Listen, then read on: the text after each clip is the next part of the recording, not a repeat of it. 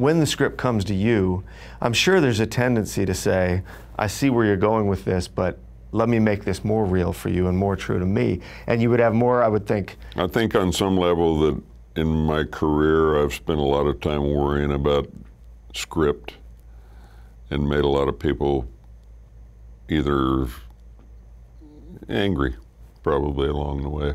Really? Yeah, because it's not an actor's place to go and rewrite a script. I did a movie called The Quick and the Dead one time. Yeah. It was a Louis L'Amour book. I'd made a deal with this guy that was producing the movie.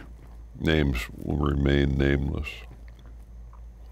And I was down working in Texas. I was doing the Sam Houston thing.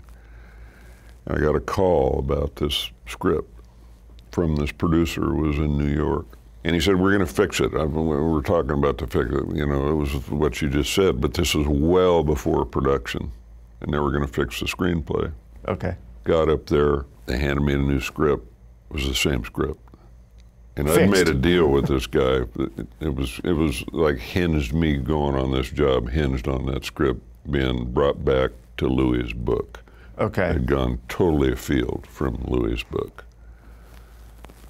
So I spent the rest of the show rewriting pages on this script and sticking them under it had a deadline or a timeline under the director's door at night.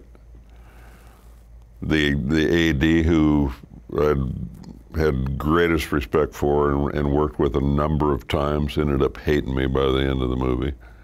I think probably the word went out in a couple of quarters that I'd just as soon it didn't go out to, that I was a real pain in the ass, that I was rewriting the script and all this bullshit, which I was doing. But that's the dilemma. But it had to do with a commitment that, you know, made me get involved with the project in the beginning, and I just held the guy to it.